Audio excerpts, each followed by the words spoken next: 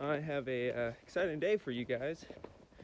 We put the calves into a new little enclosure, getting them a little bit more space as they grow. Go on, not for you.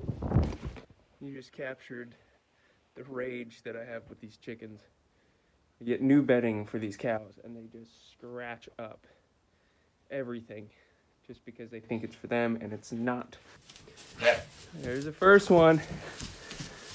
Mr. Max, loving his new home. Now we got Max and Gus.